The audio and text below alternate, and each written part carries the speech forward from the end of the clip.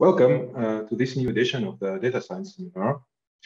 It is our pleasure, Firas and myself, Ahmed, to host you today for the seminar with the theme Federated Learning and how it enables edge intelligence. We have 4 interesting talks from brilliant researchers and practitioners. But let me, before listening to these interesting talks, let me quickly introduce the university, the Institute of Computer Science, and our research group to our external participants and to our guest speakers.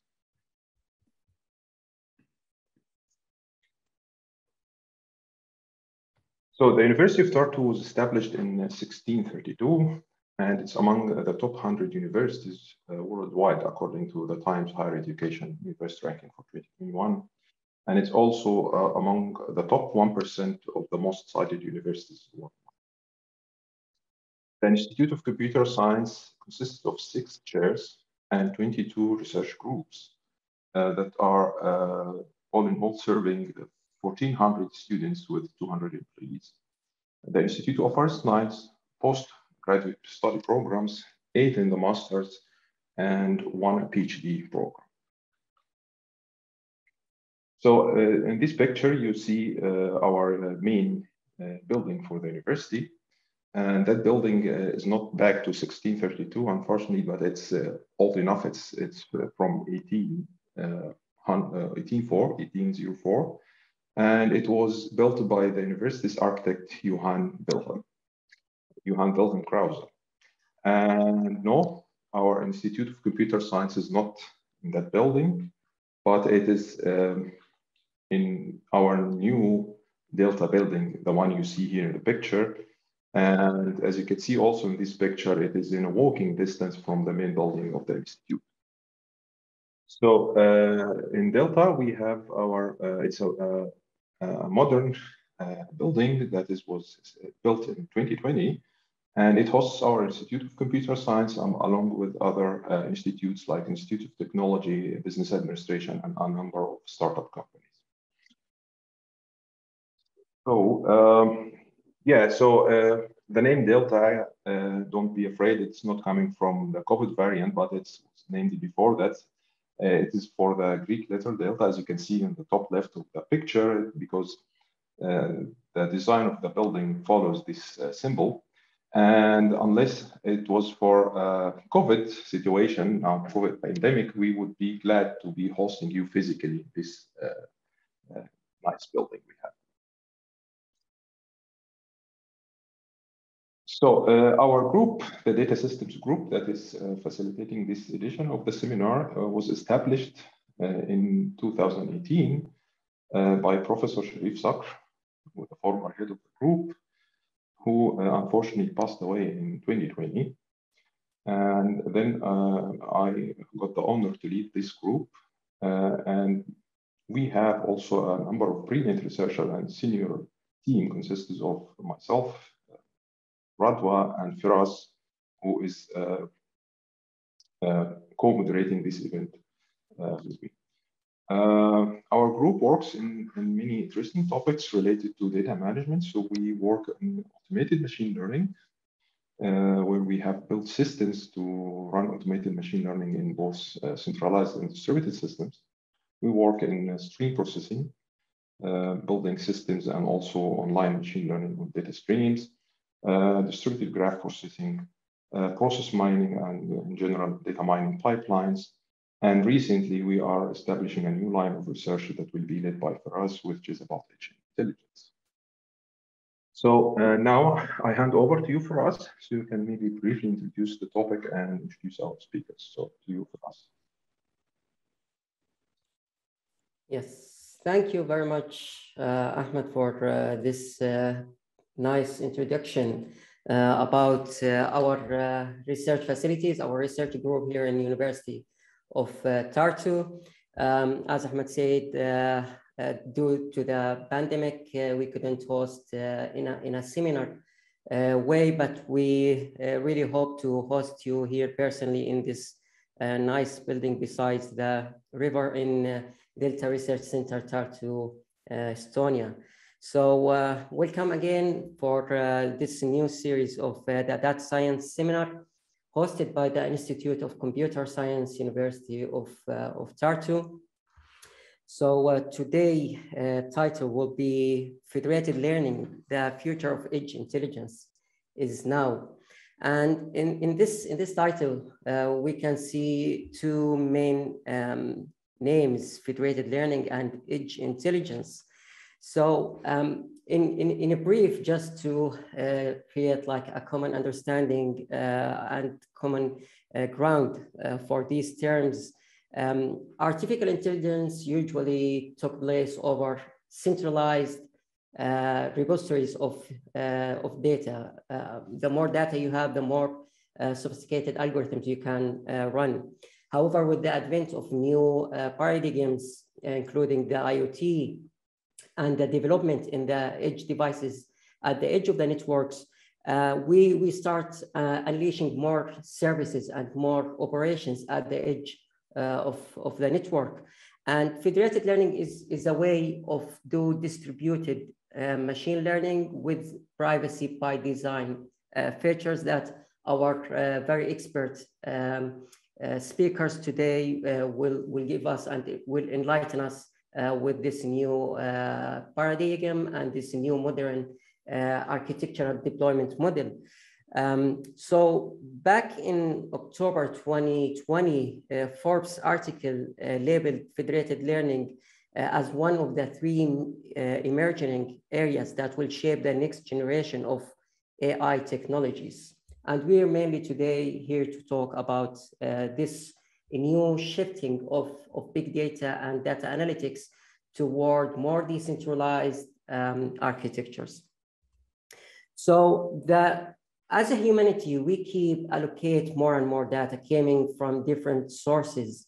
And alongside that, the number of IoT devices in the network's edge keep increasing tremendously. Like we're booming in the number of data allocated and the number of sources where we allocate this data from. And if you can see from these two figures, how big is our data and how variant from different resources, more than 50 billion devices by 2020 in IoT, in sensors far at the edge and fog of the network. And big data analytics, the more data you allocate, the more happy the administrators will be.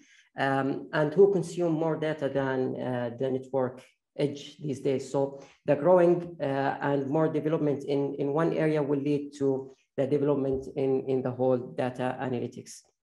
Traditionally, as I said, like we used to allocate the data from different resources, but we only make some few processes like labeling or pre-processing at the network edge. So here we have three layers: the far edge, the Internet of Things, the edge gateways, and the cloud.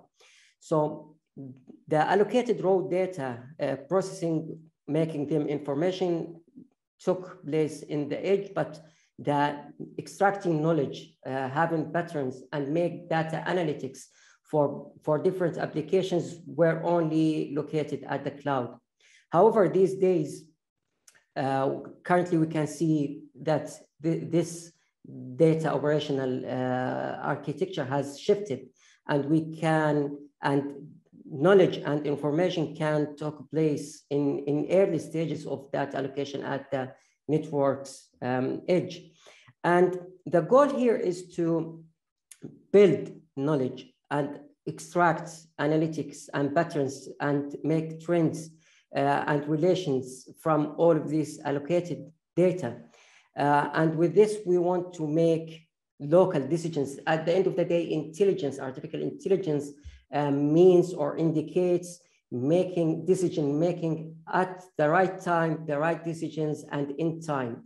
And with time latency applications that need to reflect in real time and streaming, the more close to your data where has it been allocated, the more fast latency your application will be.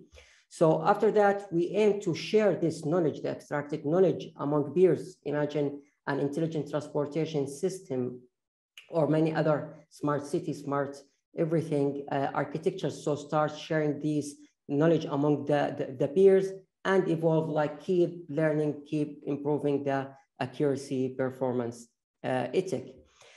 A novel way to do that is federated learning. Federated learning is a privacy by design machine learning technique that train algorithms across multi decentralized edge devices or servers holding local data samples. So you don't need to share your data without exchanging them at all.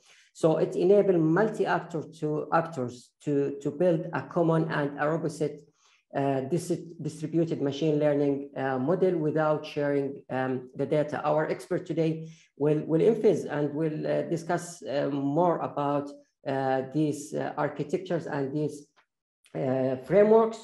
But in brief, we have two main families: the server orchestrator federated learning and fully decentralized architectures.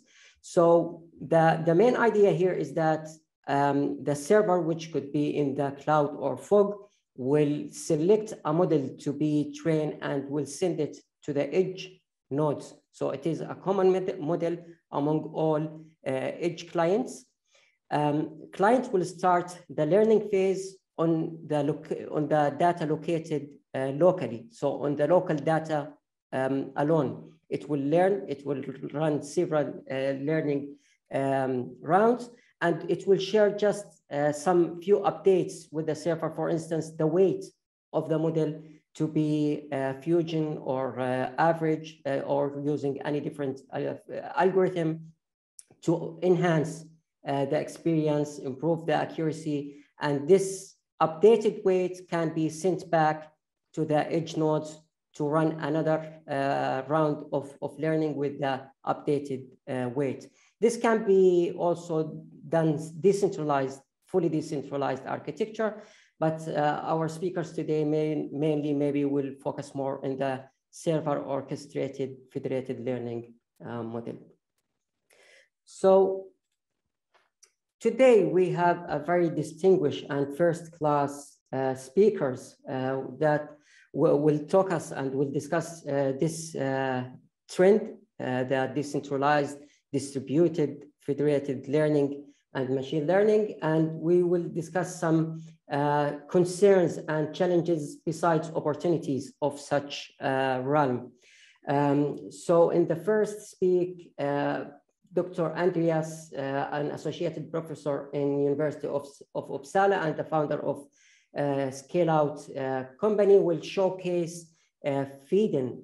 Feden is an open source framework for scalable federated machine learning.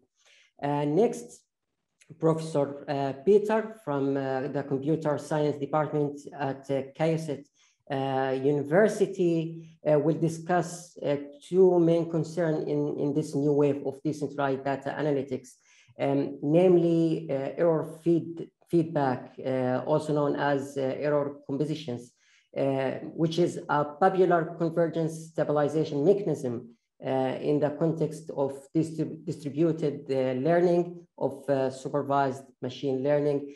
And follow to that, Aaron, the CEO and founder of Riot Security in Sweden, will tell us more about the associated security and privacy concerns with this shifting of data analytics toward more networks edge. Finally, Dr. Essam from Concordia University, Canada, will demonstrate how to enable atomic graph learning for advanced and semantic data discovery. So allow me on behalf of University of Tartu and the Data Research System Group to welcome all of our brilliant speakers, and I'd like to thank them for sharing their time and knowledge with us today. A few reminders for all attendants and participants. Kindly and gently reminder to keep your microphones muted. This session will be recorded, and sooner we will upload the recording on the website. And please, if you have any question about the topics our speakers will represent, write your questions in the chat, and I will take care to hand them to the speaker at the end of each speaker slot. So thank you once more, and we can start with Dr. Andreas. So floor and mic is yours. Thank you so much for us. I hope you can see and hear me well still. Confirmed. Yes, thank you for that very nice introduction. And now I feel really curious to also visit art. I see we have a lot in common. Old university. We used to be in old, very nice buildings, and we moved to a big new glass building.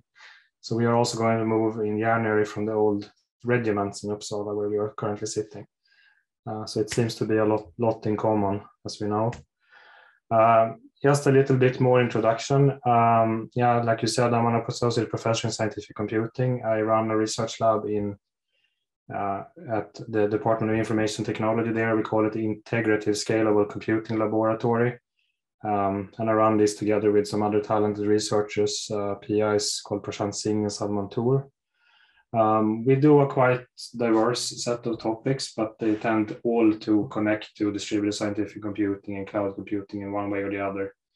And then usually with applications in scientific computing. And as you said, I also have founded, together with some great partners, a company called Scalo Systems, where we focus on taking federated learning systems to production. And this is what I will talk about today, a bit with FedN, or project around software project for federated learning. So just a little bit more about the company. It was founded a couple of years ago by myself and two colleagues, Salman and Ola, at the university, and then three guys from the entrepreneurial background, Jens and Daniel and Morgan. And I wanted to highlight Morgan here because Morgan is not just to his business, he's also very technical, and he has written a large part of the FedN code base. So what you see today, he has made a substantial contribution to also. Yes, but what are we trying to do? What is the problem? And you already introduced this for us, right? The problem with centralized machine learning is that we need to pool data in order to train models, simply put.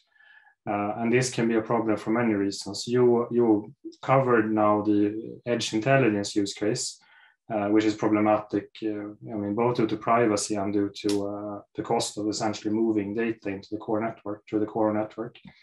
But we also have, say, privacy problems also, say, when, say, hospitals are trying to collaborate in machine learning. We have sensitive data there that cannot be shared in an easy way. So there's a very costly and time-consuming process in that case to create, for example, biodata banks and you need to anonymize data. You have the case of regulated data with GDPR, which is a big issue, of course. So we have this kind of situation now where we have had a decade of tool development that are really good for centralized, for the big data paradigm, but we are seeing a lot of problems with that. So federated learning promises to solve this to some extent.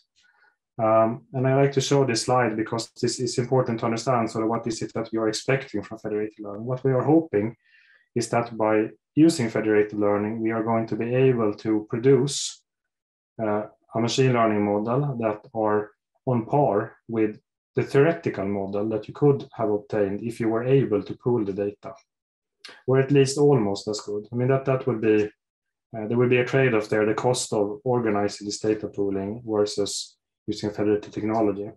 And certainly you want to achieve something that is much better than what you could have accomplished each of the individual members with, let's call it a federation, on their own. So the picture to the right here is a study we like to show. We've done it. It's based on it's a classification problem where the task is to classify the stage and type of cancer cells. And this is a typical graph, this convergence graph that I show here is typical for what you see in this type of image classification problems.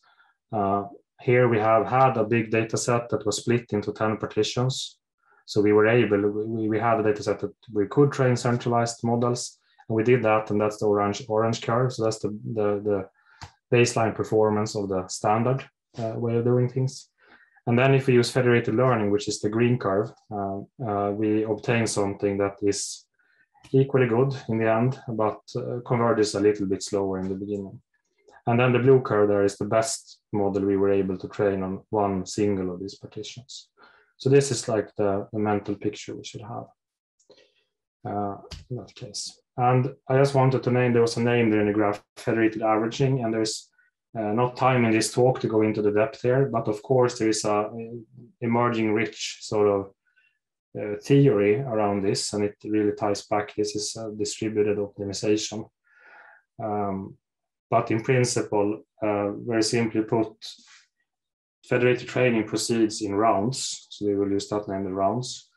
And in every round, clients will update, will achieve, they will obtain the latest current global model, and they will compute some sort of update on that by doing, say, one full epoch of training or a few steps of training. Here, the details can vary a lot depending on the algorithm and the scheme that you're using.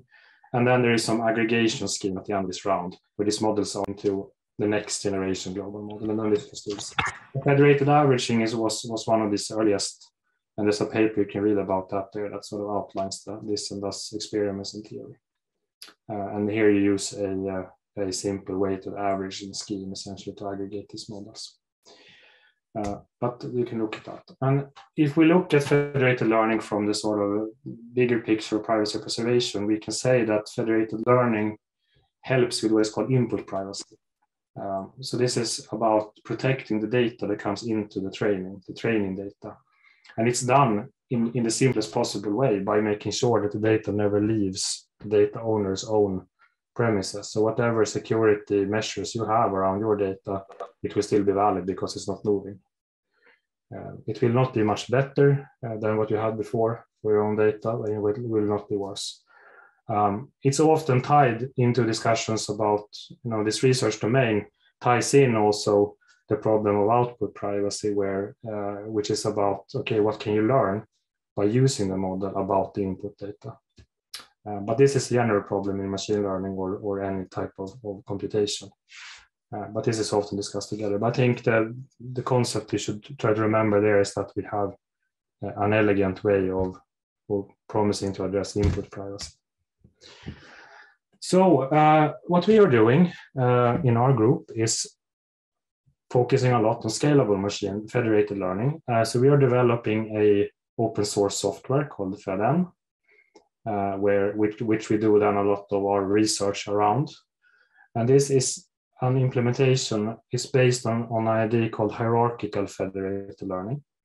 What we have focused a lot on is, because this is also tied to the work we do in the company, and since we are a distributed computing group, we have focused primarily initially on production grade features, scalability, and aspects of distributed computing, rather than very many different features in machine learning. But it's a framework agnostic, so you can use it with any machine learning framework you want, essentially, and you can run it on distributed infrastructure. And there's a link here to the GitHub page, and then to an archive paper we can read more. So the rest of the talk will be about our sort of contribution to this domain then. And to see what we are doing, we get back to this problem of scalability. I think for us touch upon this initially. So this picture here is the typical picture we see about federated learning, and this was called now before here server-based federated learning, which is the most common type. So we have some sort of server that coordinates computations amongst clients that are then aggregated. And this is, of course, a very, very common pattern in all sorts of computing, or distributed computing. But we have problems here, right? We have the problems that weak connections may lead to communication bottlenecks. And this will happen a lot in edge computing, of course. For this example with hospitals, for example, where you might have very large models, you also have the same type of bottlenecks arising from the communication bottleneck, and also like the actual disk I/O on the server will become a problem, and the cost of aggregating. So in principle, the server eventually becomes a bottleneck to scalability. And then there are, of course, two very simple, or two ways you can proceed solving this in principle, right? If we disregard the fully decentralized scheme. So one option which you see in literature is that you essentially, if say that you have a very large number, 10,000, 100,000 clients, in each round you simply subsample the amount of clients that you can handle on the single server that you have. And then you proceed doing this in different, you can do different sampling strategies. And this you will find in the research literature. But the drawback, the pro of this is that it's very simple. You still have the simple setting with a single server. You can use almost any type of, I mean, there's so many frameworks you can use for coordinating this type of computation. And there are production grade mice. But it is better, of course, to use as many clients as possible during the update stage. So the other solution which we take is very simple in theory. You just add more servers, you add more aggregators, right? And do updates in a hierarchical fashion. And this is a very simple idea, but that of course leads to a lot of complexity on the system level. So that's the price you pay. But this is the model that we have implemented in FedN, and it's called hierarchical federated learning. And this is a conceptual picture of this. So we have essentially three logical tiers in the computation. We have clients that are doing updates of the models, and then we have combiners, which are aggregation servers. And each combiner, they have responsibility of a subset of clients in the federation, and they are dealing with those independently of the other combiners. So they are essentially acting very independently during a round. And then each of these combiners, they will produce a combiner level federated model that is then aggregated in a final reduction step by a component we call the reducer. And this can be, in the simple case of all reduce, which is what we have now, it's actually a service that just pulls in the models from combiners and aggregates them on the second tier. But it can also be a decentralized protocol, for example. It could be gossiping or it could be something else. It could be ring all reduce. So these things can be implemented. But the point being that those then happen on the combiner level, not the client level. And the combiners are significantly less number than the clients. This picture then, of course, reduces to the simple setting of the one server federated averaging case if you just have one combiner. So this is another way to look at the architecture, just to reiterate. In FedN, you have some tiers where you have the controller stage on the top level, which essentially lays out the computational plan. It provides discovery services for the client. So if a client connects to the federation, they get assigned to one combiner, and there's an algorithm for assigning this that you can extend. There's some database service needed to essentially manage the connections of all the clients and combiners in the network. This can be in the vanilla version of the framework. It can be a normal. We use MongoDB for this, but we also have pilot implementations where we use, say, blockchains to increase security there. Yeah, so this is essentially the picture. This is what we do. And then what we gain here is, of course, that by using this model, we can replicate the number of combiners and scale horizontally very, very widely. And if you have a background in computing, you will also realize that the picture we showed before makes you think about the MapReduce programming model. And that is no coincidence. It's sort of related to that in a way, and it also means that it will scale very well. So this is the picture. This is another way to look at this. So what this also enables is highly decentralized networks that you can deploy with FedN. And what is good with this is that you can then deploy these combiners, say, close to a group of clients geographically, if you need low latency, for example. So say that you have a use case with autonomous vehicles that are going to do some sort of fleet intelligence. You could have one combiner in Uppsala and one in Tartu to manage then connections to cars in Estonia and Sweden. And then we can have another tier of learning then between the combiner levels. And this can be very powerful for wide scalability in that sense. Yeah, so I just wanted to relate back really quickly to the pictures that you have there for us, that one can say that we are not fully decentralized in the sense that we have single clients coordinating things independently. We still have coordination layers, but what we have is then we have essentially decentralization on the combiner level. So we have like a hybrid model here, if you wish, that I think strikes a very good balance between pragmatic, production grade features and a high level of distribution. So there is a paper on arXiv with some experimental results, and that describes this framework. And the rest of the talk, I was just going to highlight some of these experiments that we have done. So the first experience we do in the paper is a cross-device situation where we look at, okay, but what is the performance of these combiners, this aggregator servers? This is important. So what resource requirements do we have to put on these components? So here we have a postdoc called Sadia Lavadi in my group that has developed a use case based on human daily activity recognition. So this is a very small model, it's 250 KB. And here we are using this then to explore cross-device-like experiments, but we have still done the experiments in a cloud where we sort of simulate many clients. And the first experiment we did was to look at, okay, how much load can we put on a single combiner if it's a fairly normally equipped machine that runs the combiner server. So here we took a virtual machine with 8 CPUs and 16 gigs of RAM, and these are the results. So we can see that we can feasibly, I would say, handle up to thousands of clients on a single combiner like this, and not sort of choke on the aggregation. So this was quite nice. We also looked at the space. We fixed it to 600 clients, and then we looked at, okay, how low can we go in hardware requirements on the combiner? So you can see that even a combiner using a single core can handle some of the load or a lot of the load. But here you can also see the strength of being able to replicate combiners, because you can also show them that if you fix the number of resources you use, it's better to say use three very small combiners than one large that are using the same amount of hardware in total.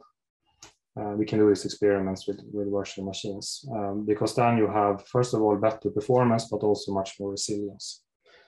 And just as a curiosity, then you can see to the right, this is from the UI of Fed, and you can also follow the distribution here of how client update times are spreading in the network. So we have, of course, heterogeneity in the training times of the devices.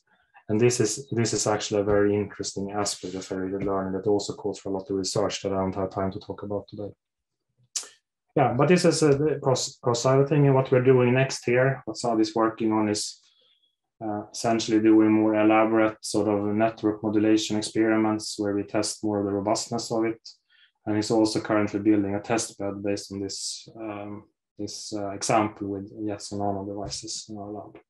So that will be interesting to see this in real life settings. So how much time do you have left for us? You can have more 2 to 3 minutes. Yeah, perfect. Because perfect. I have a couple of questions here in the. That's perfect. Yes. So the final thing I wanted to say also, we looked at the cross silo case, which is not the topic of this seminar, but it's still interesting, I think. And here, the access. This was done by a postdoc called Adi Maluk in our data set, and here we looked at an NLP task and downstream task with sentiment analysis. And what we did here, we were interested to see, okay, how does the framework cope with models of increasing size? So we did experiments where we varied the model size, and this was a CNN from 10 megabytes to 1 gigabyte. and saw how this could go. And here we did real life experiments in Amazon EC2, and we used quite high-end VMs for the combiners throughout the experiments. So C5 and 4x large, this is a good compute flavor in Amazon, non-GPU equipped. First assignment check, we skipped this. We just checked that the framework computes the correct thing, which it does. But then we looked at sort of, okay, we expect a linear scaling if things are done well with increasing model size, because we are essentially linearly increasing the amount of data that needs to flow through the combiner and that needs to be aggregated in each round. And this is also what we see. And then you see, so these first 4 bars here, they are round times of the combiner where we keep increasing the data set size. And then the 2 last ones are where we then add 1 or 2 more combiners. So you can see you can bring down this time, you can scale, essentially show that you can do horizontal scaling. Finally, we did this all in a very large experiment with 1 gigabyte models up and 40 clients spread across 4 different availability zones or regions in Amazon Cloud, and essentially showed that you could also, by doing this kind of combiner scaling, achieve very high data flow through the FedN framework. But the details here you can read about in detail. Yeah, so this is the thing I wanted. So yeah, the final thing there is that we also looked at the framework performance. Okay, what is the overhead of the actual framework? This is important when you characterize a system we build. And just to keep it short, this brown little slice here that is 1% other, that is the one that you want to be small. All the rest is related to the actual machine learning part, the federated learning part.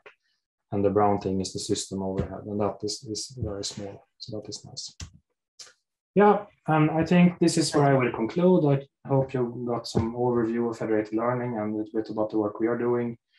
And if you want to talk more to me, there's a Discord server in Sweden we have where we talk about decentralized AI, and I'm usually there every day, so we can. Thank you very much, Andreas. In fact, this was very informative, and I just want to remind you that the recording and the presentations, like a PDF of these presentations, will be uploaded into our university website if anyone wants to get back to those repositories. In fact, we have a lot of questions. Myself, I had a couple of questions, but I will keep. As I promised, I will hand the questions from the audience. We have a question from Ahmed, Sabah, Suhail, Nuvan, and Jamberg, Rashid. So we have a lot of questions, but I will try to pick some of the common ones among them. So one was how much the machine learning model that presented in federated learning scheme need to be homogeneous in terms of the type, like we were talking about the model about the capacity, output, representation, ethic. And Sabah had a question about the malicious clients. How can we also handle that in a federated learning scale? Mm-hmm. So I'll start with the first one. If I understand the question correctly, I think it's about sort of what do we need to require from the model for this to work. And then there are 2 types of federated learning. There's horizontal, which is what I talked about today, and then there's vertical federated learning. And here horizontal, we partition based on the data. So here we actually need to have the same model structure at least in this type of training that I talked about now. You need to have the same input and output structure on all of the devices.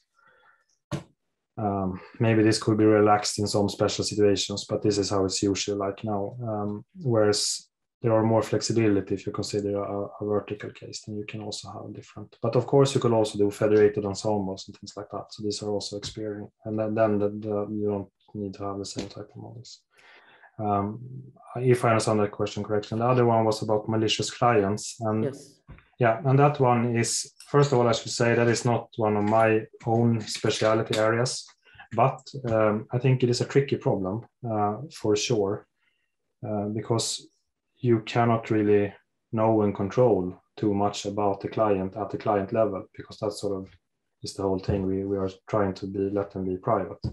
Just maybe Arnon, who's the creator of Riot Secure, will talk us more exactly. about security. But I can say one thing, that there are, of course, modifications of these aggregation schemes that are trying to detect whether an update from a given client is non-conforming, for example, to what it has been done before, or very different from the others. And then you can have, like, weight it down so that it doesn't influence the global model as much. But there is, of course, a problem there that maybe this is because it has valuable data. This is why it's different. So this is a bit tricky, but this you can do. We're also looking into using TE, trust execution environments. That's true. And given that we are already exceeded our time window, but Ahmed here have a very good question. So in your slides, you discussed about cross devices architecture, and to make it clear for our general audience, we have these two also architecture, the difference between cross silos and cross devices. In cross silos, the number of participants could be like in tens, where in the cross devices, the clients and the edge nodes could be hundreds, thousands, and maybe sometimes more. So Ahmed's question was about this multi-layer of aggregation in the combiner and the final stage of aggregation. So won't this add more latency where you have several layers of aggregation? Yeah, it could. I mean, it introduces a little bit of coordination requirement there. But what we see in practice is that, this is a way to scale. So that is important. And I think one thing I would like to say about this model we have chosen is also, if you go to a fully decentralized setting, then you essentially need a small server on every client, which we don't. We can have extremely thin training clients, and then you have a little bit more requirement in the combiner. That's true. But yeah, I think it does, but there's no getting around it. I think you have to scale some way, right? So please feel free to answer other questions in the chat if you have time to. Thank you once more, Andreas. Thank you for accepting our invitation. Now we will move on to our next talk by Professor Peter Rich Tariq. He is a professor of computer science at the King Abdullah University of Science and Technology, KAIST. In fact, I'm super excited of hosting and representing Professor Peter, as he's one of the leaders, and he's an optimization leader in distributed machine learning. And if I'm not wrong, he's not also a leading and a thinker in federated learning, but he's one of the original developers who defined the federated learning terms and its boundaries. So welcome, Professor Peter. Today you will represent one of your very recent publication, like it's only 1 or 2 months ago, on the error track in this decentralized machine learning. So Mike, with you. Thank you very much for the very kind introduction. And thanks for the invitation to this beautiful webinar. So I will talk about something very, very narrow. Federated learning to me is a broad field. Essentially, almost all the research that we do in my team is on federated learning. So I will not be doing an overview talk of what's in it. I'll focus on one tiny aspect of it, but I'll try to explain it in more detail so that you have some appreciation of these technologies behind federated learning and what is known, what is not known, and what are the bottlenecks and issues that we're facing. This is about error feedback. I'll explain what error feedback is and why is it important. So if you've never heard that term, it's okay. And EF21 is error feedback from year 2021. So we tried to redefine this algorithm and call it EF21 because we figured out a way how to do this in a better way, both in theory and in practice, and it's also simpler. And it was an open problem for a number of years, actually, since error feedback as a mechanism was developed in 2014. And in this year, we in some sense fixed this mechanism, and I will explain why this mechanism is really crucial aspect of federated learning. So this is John worked with Igor Sokolov, who is a student in my team, and Ilyas Fatkulin, who was an intern in my team. So here we are. So federated learning is not at all. So the term was coined just 5 years ago, and federated learning grew from collaboration between Google team led by Brendan McMahon, shown in the center, my student Jakub Konieczny, who is now working at Google, and myself. So here are some of the most cited papers from my own team, and they're all on federated learning. So these are from our point of view, the papers that started this, plus a couple of papers from Google. Let me introduce one of the formulations of federated learning. And in some sense, this is both cross-device and cross-silo federated learning. But typically people think of this as the cross-silo federated learning setup. So the issue here is that you have n devices which collaborate. So these could be mobile phones or hospitals and so on. And they want to train a single model X, which is definable through D parameters or D features. So these could be the weights in a neural network.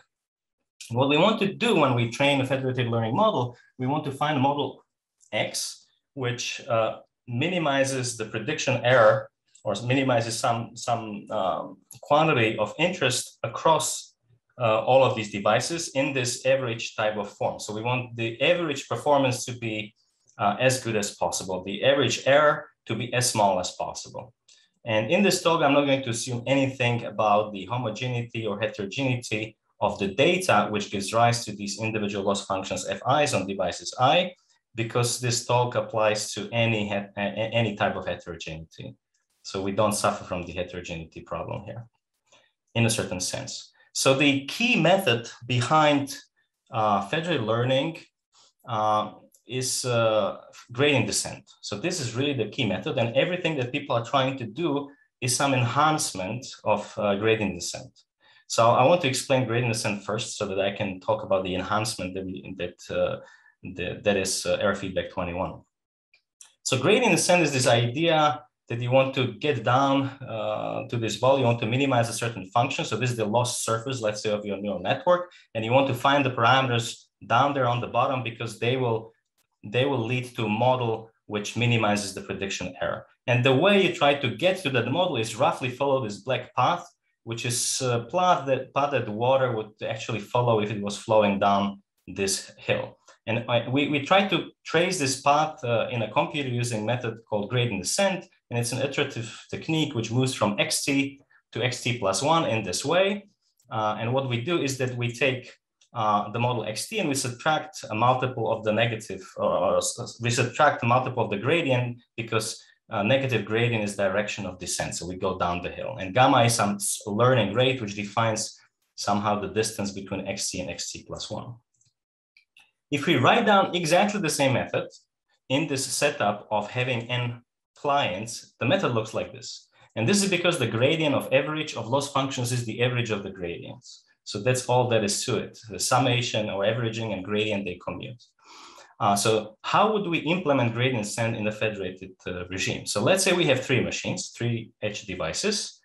All of them have a copy of the current model, xt, that's model at iteration t, or time t. They compute these local gradients based on their local data and send this to this orchestrating server. The server can average these orange or yellow gradients. These are d-dimensional vectors, and d is huge because modern networks that we want to train, they really depend on many, many parameters. This averaging is then done on the server, and the server sends back, broadcasts back this model xt plus 1. So one of the main bottlenecks, but by far not the only one, and this is why federated learning is a very interesting and active field. One of the main bottlenecks of this federated environment is that the communication between these edge devices and the server is very, very slow. And that's why one has to be very careful about what one is communicating. And in particular, you don't want to be communicating all of the parameters of all of these gradients, because this could be megabytes, gigabytes, and for huge models, even more per client. So this could be huge amounts of data. So what you want to do, one of the tricks that people came up with, and this is one of the intrinsic mechanisms behind all the algorithms that are useful in practice, including federated averaging, is communication compression. So the idea is that you don't send the gradients, but you send compressed gradients. But you don't use compression of the type of zip or something like this. You use certain mathematical compression mechanisms which lead to loss of information. So it is not possible using some decompression mechanisms to exactly recover the gradient that you sent. So in fact, by applying these compression mechanisms, and they have this mathematical contractive compression property that is shown here on the slide, we actually change the method. This is no longer gradient descent. This is called compressed gradient descent or distributed compressed gradient descent. And then one may wonder, is this change of gradient descent, which is aimed at reducing the communication load, is it going to lead to a method that can still actually find the optimal model, that can go down the valley and find the minimum point? So the short answer is no, it cannot. So this method can actually diverge, and it can diverge exponentially fast. And there's a very simple counterexample that we found a year ago with just 3 functions and 3 parameters. And we can easily just see the full explanation is here. I'm not going to go through it, but this is the full explanation and the proof of divergence in this case. So the fact that compressed gradient descent can diverge was known already since 2014. And this is why the error feedback mechanism was proposed in the first place. But before I explain what error feedback does, let me give you some examples of these compression operators. So the compression operators could compress because they sparsify or because they do some sort of low-rank approximation or quantization. But I will just give examples of the top K and random K sparsifers now.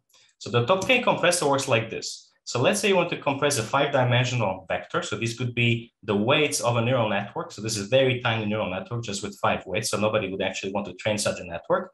But let's imagine that instead of 5 weights, we have 50 million or 5 billion weights here. So this is much more practical. And then what you do by applying this top 1 compressor, because K is 1 now, so top K is top 1, is that you only retain 1 entry and the largest one in absolute value, and everything else you zero out. So you can clearly see you lose almost all the information in what you wanted to send. You wanted to send this kind of gradient, but you send this instead.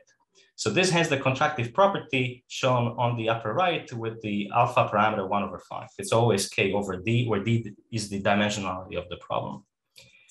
If K is 2, you choose the 2 largest entries in absolute value. If 3, the 3 largest, and as K increases, you compress less and less, and what you send is more and more similar to what you actually wanted to send in order to learn gradient descent. And the difference between the 2 is called the error, and because of the error, the method could actually diverge. The random K compressor is very similar, except you don't choose the entry which is largest in absolute value, you just pick a random entry. So this is just, you flip a coin with probably 1/5 or throw dice, and this is what you get. All right, so what is error feedback? Error feedback is the mechanism which fixes this divergence of gradient descent, which is enhanced, so to speak, with compression. Enhanced because, in fact, if the enhancement leads to divergence, it's not an enhancement at all. But fortunately, we know how to fix divergence, and the mechanism was proposed in 2014. So some years before even federated learning as a term appeared by Frank Seide and co-authors. So you can see here in this underlined sentence, they call this the error feedback mechanism. This is influential paper, and they already train a deep neural network with 50 million parameters. This was many years ago, and so on and so forth. And they really needed to be doing compression of the messages that were sent, because otherwise this would be way too difficult. So let me explain what error feedback does. Error feedback is something like gradient descent, actually something like compressed gradient descent, except you want to remember the error that you make by compressing and sending the compressed message instead of the true message. You want to remember the difference, and then you want to add it to the message in the next iteration. So that's the idea.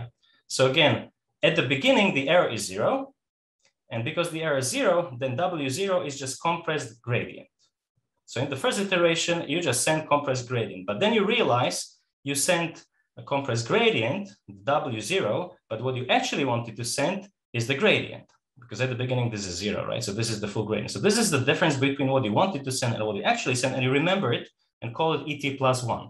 And at the next iteration, you add it to the gradient. That's why the ET is here in the first place before compression, and then you compress the sum of the two. And you hope that by adding always the error to the next message before compression, you're going to compensate for it. So this is why this is called error compensation or error feedback. Here is how the method looks like when you run it on n machines rather than one machine. So this is just a single machine scenario, but in fact, the generalization to the distributed setting is completely trivial, so I will not even go through it. But it turns out that there are issues with error feedback mechanism, and there are theoretical issues and also practical issues. So I'll focus here on the theoretical issues. In order to guarantee that this method works, papers that analyze error feedback assume all kinds of things, and many of them are really not reasonable. So for instance, most of the works assume that you work in a single node setup. So federated learning with a single edge device obviously doesn't make any sense, but that's how the theory started in 2018. Or they assume that all the data is homogeneous, the same data on all the machines. So you now allow many machines, but they have the same data. Obviously, in federated learning, the data is very heterogeneous, so that is not reasonable. And there's some other unreasonable assumptions, which I will not go into.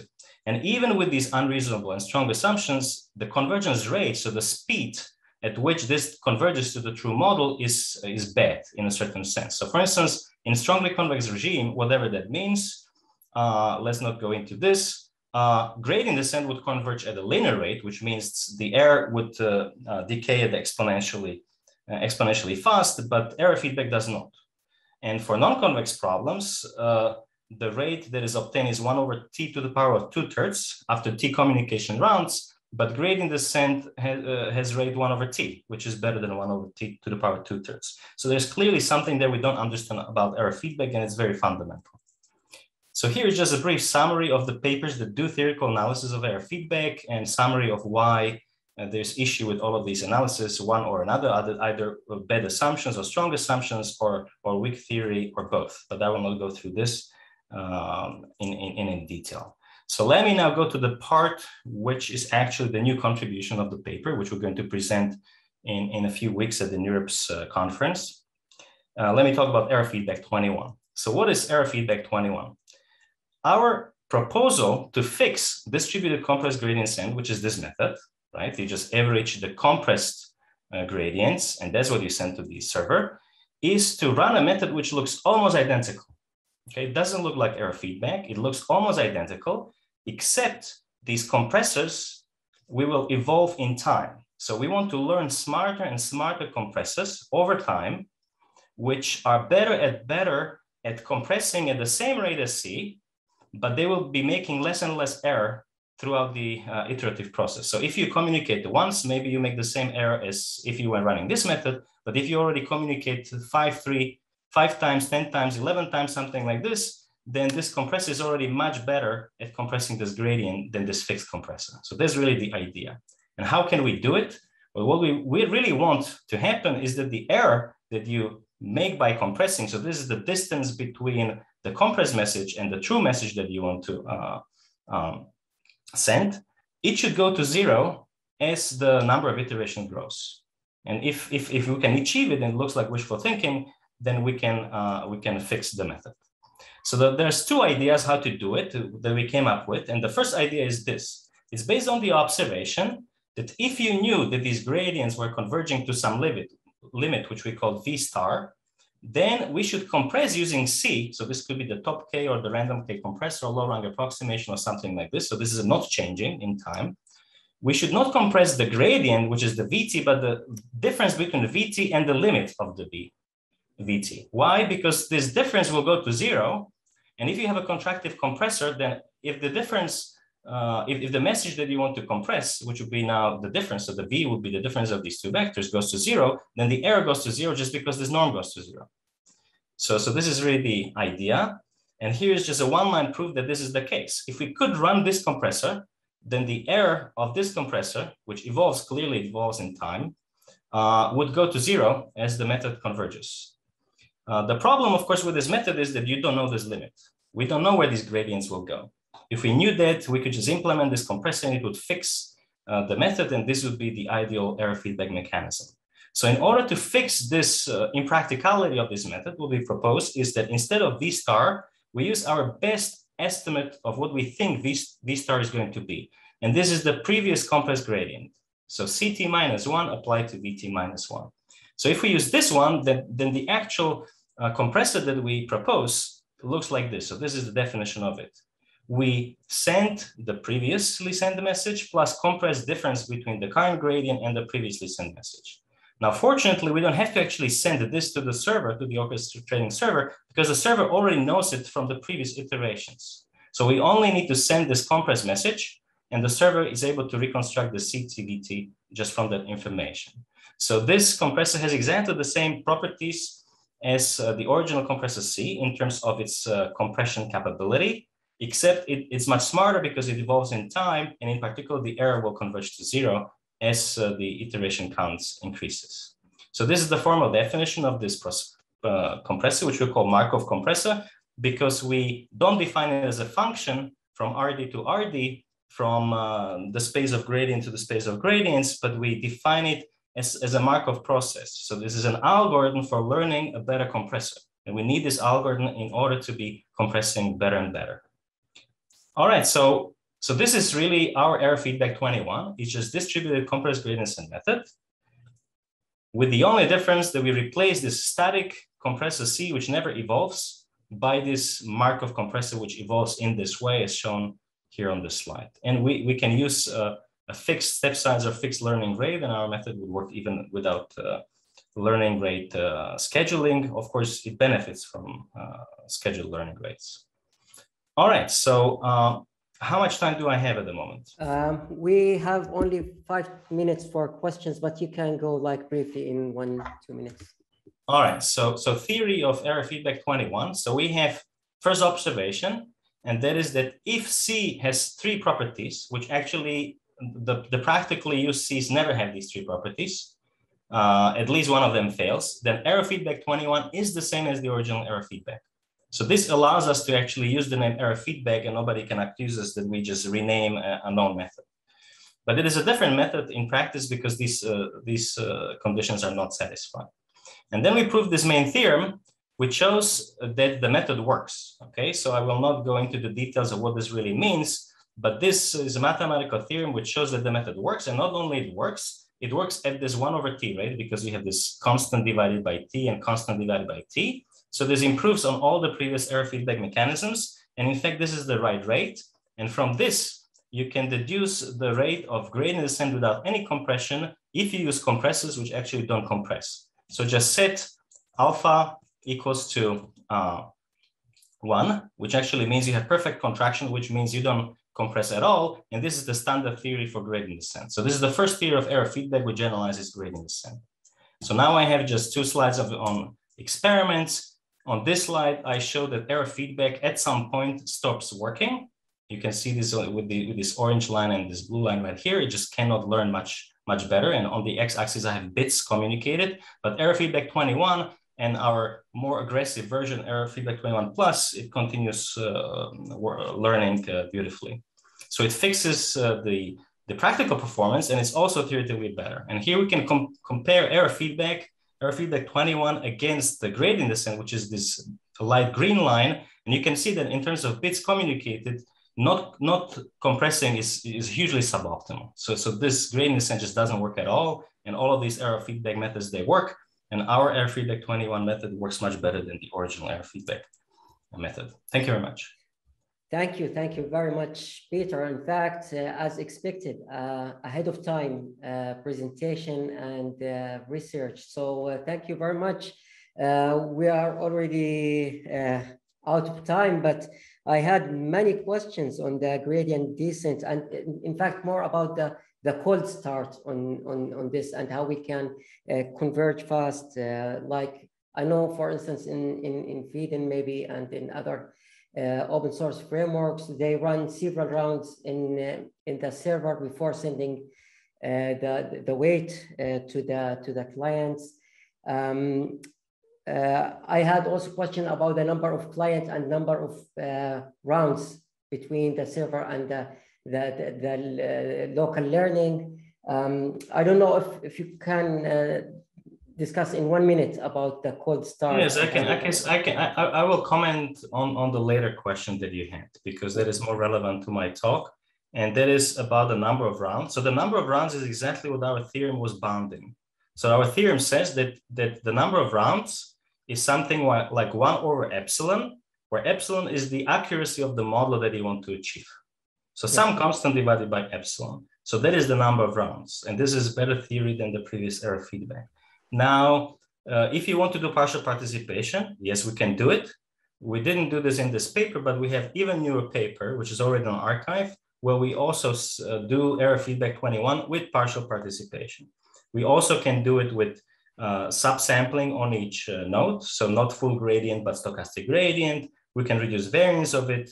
We can add momentum and so on and so forth. So we have 6 practical and theoretical enhancements of error feedback 21 in this new paper. In terms of cold start, that is completely orthogonal question. It's a very interesting one, but this work that we've done does not touch on the topic at all. I have opinion on it, but I don't have time to talk about it. Well, absolutely state-of-art discussion and findings. Thank you for this ahead of time. Peter, it was an honor for hosting you today. Thank you once more.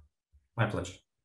So now we will move on in our schedule, and our next speaker is Aron. Aron is the CEO and creator, founder of Riot Secure in Sweden. He will tell us more about the Internet of Disconnected Things. So it will address like the security concerns in this large-scale decentralized architecture. So Aron, thank you for accepting our invitation. You have the floor and mic. Absolutely. Thank you for the introduction. Should be good. I think we're good. Yes. You can see the screen? Confirmed. Yep, there we go. So yeah, it's very interesting actually, because I'm not the university type. I'm more the realistic, get down to earth and make things happen type. So it's definitely been interesting seeing these presentations. I had a comment in regards to the last presentation, but you kind of answered my questions and my concerns. So it wasn't really relevant in the end. But I think the key thing here is, Riot Secure is a small company based in Stockholm, and our focus is actually to identify security concerns, but more importantly, provide a solution to security for the Internet of Things. While our talk is not specifically related to federated learning, it has become more of a concern because over time, as we've, let me just put my mouse in the right position. There we go. Oh, my mouse not working. There we go. So over time, we've seen there's been a trend. There's going to be 50 billion plus devices. I mean, it depends on who you ask, but we're seeing devices pop up everywhere. It's smart cities. You're seeing industrial IoT. You're seeing mobile environments, smart homes, everywhere. And I mean, this is all coming to be a big concern. And I think the critical thing we're worried about here is, what are the real concerns? I mean, I have a nasty, I guess it's a shock timeline that should kind of wake people up to say, should we really be concerned about security and IoT? And I guess the key thing for us is we propose a solution that I think would solve this problem, but it's very important that even while we're doing these excellent research opportunities with federated learning and moving AI to the edge, one thing that's critical with IoT is definitely to think about lifecycle management and actually how you can not only securely communicate information to the cloud, that's not really an issue, but more importantly, how you can identify roots of trust and actually securely work with firmware updates. And when it comes to federated learning, more importantly, model updates. So just to get started, IoT has been around for years. So originally it was called M2M, but the first real panic when it comes to IoT was back in 2010. And this is the hack called Stuxnet. And this is basically where the Israeli and US Secret Service were implicated to actually have hacked Iran's nuclear program's program logical controllers that were responsible for the uranium enrichment centrifuges. Basically what they did is they hacked it, so they caused them to spin out of control. And of course, this is the first time that it was actually become a security risk becomes a real physical risk, because who knows what could have happened if this went bad, especially dealing with nuclear. Moving forward with 2013, we've seen the internet security cameras by Foxcam get hacked by some researchers, Sergey and Artem. And what they actually did is they hacked a little girl's webcam and started screaming at her through the microphone, right? So this is not something the parents expected, but this was all coming through as the IoT devices were pushed out and become more popular. Even more concerning was in 2015 when the Jeep cars, which use the Harman Kardon Uconnect system, which is actually an infotainment center so you can play music and so forth, was connected to and hacked via a mobile phone connection. And for some reason, the infotainment center had access to the CAN bus network. And what happened was a Wired reporter actually had a live demonstration of him driving down a freeway with Charlie and Chris remotely hacking their Jeep. And actually the picture there is when the end result, when they actually drove the car into the ditch. And basically the driver had no control over this at all. So this was another major concern that came up. Probably everyone's heard about this one, the Mirai botnet that originally surfaced in 2016. And what basically happened here was it was targeting mainly IP cameras and routers, basically exploiting default passwords. Like everyone knows, you got admin password. When you buy a router, that's the first kind of password you have.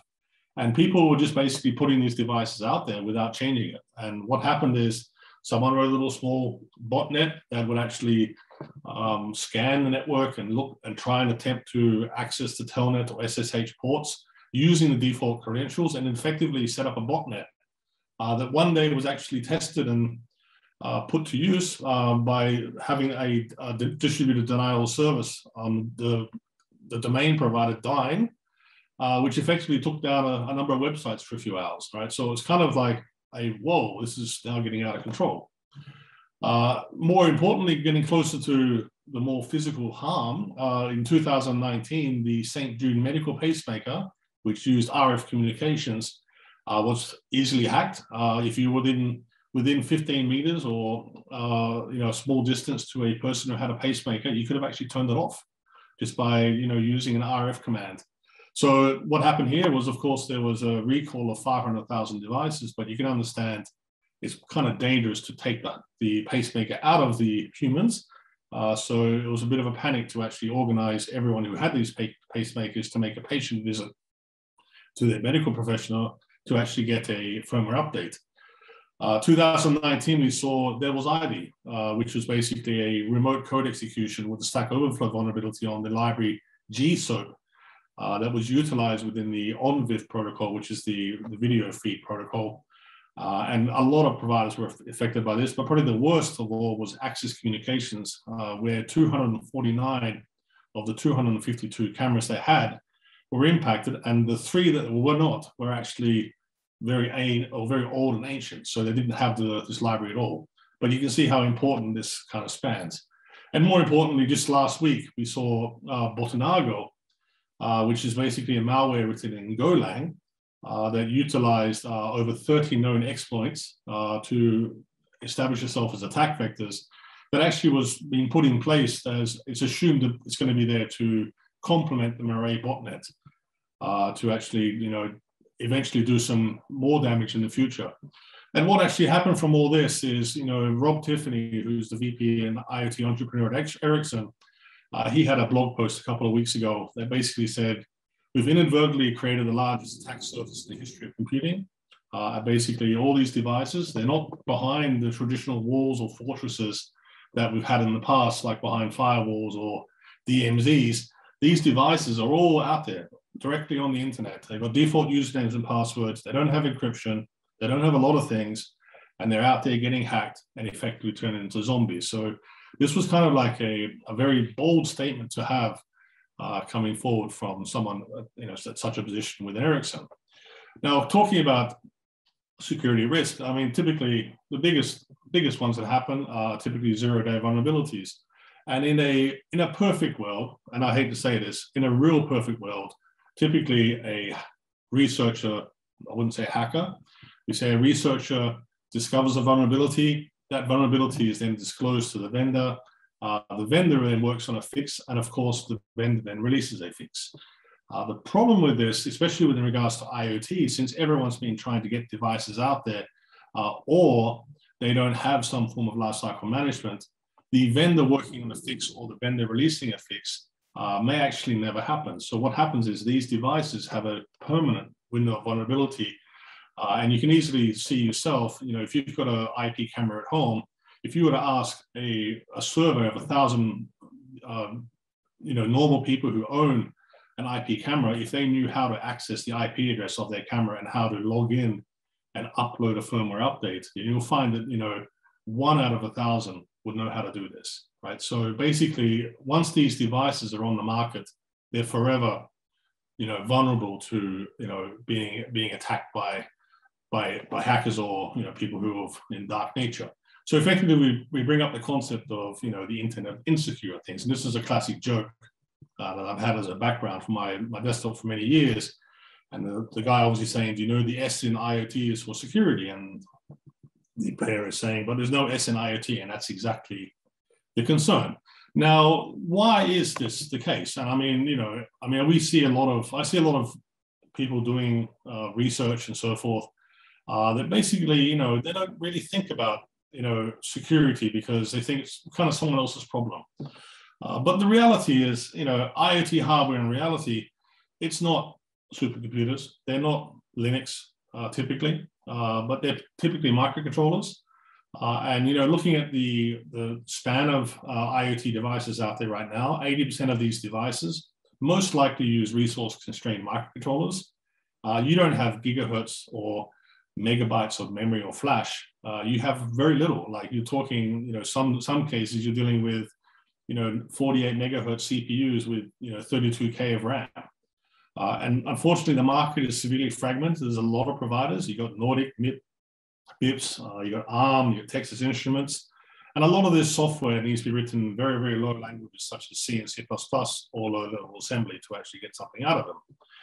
But when it comes to IoT, it comes down to a number of things. I mean, the way we see it, the easy part is the thing, all right? So when it comes to what you guys are working on, when you talk about federated learning and so forth, this is really your code on the edge, right? So you have a microcontroller or you have some form of environment that you're working with. You're going to read sensors, you're going to control actuators, you're going to analyze and process data, and then basically do some logic. You're going to basically say, look, what do I do with it? And either you're going to send data or you're going to do something with it locally.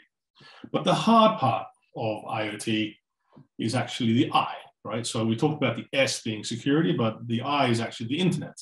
So the challenges here is, how do we set up network communication? How do we do security and privacy? How do we establish the root of trust? How do we deal with robustness and stability, data protection? But more importantly, how do we deal with lifecycle management? So it's not about just, throwing your code out there. There's a lot more to it. And if you look at a recent survey from Eclipse, looking at the top developer concerns, nothing here is really about, how I'm going to work with IoT in terms of doing what you want to do, like federated learning or so forth. Everyone's concerned about security, connectivity, privacy, standards or lack of them. And more importantly, looking at the operating systems that are out there, while this doesn't add up to 100%, I think the survey was quite interesting the way they did this. They basically said, on the edge and on routers, this is kind of the distribution of operating systems. We see that, looking at this, there's a large majority of operating systems that are not really traditional IoT operating systems, right? You got Linux and Windows, which are more traditionally desktop or server-based operating systems. But then you have that small subset of RTOS, such as FreeRTOS and Zephyr. And of course, you also have the non-OS environments. Now, what does this mean for us though? Well, basically it comes down to an attack surface, right? So basically what we have out there right now is that anyone who uses or deploys a IoT device really needs to address what is my attack surface and what is the way in for a hacker to take advantage.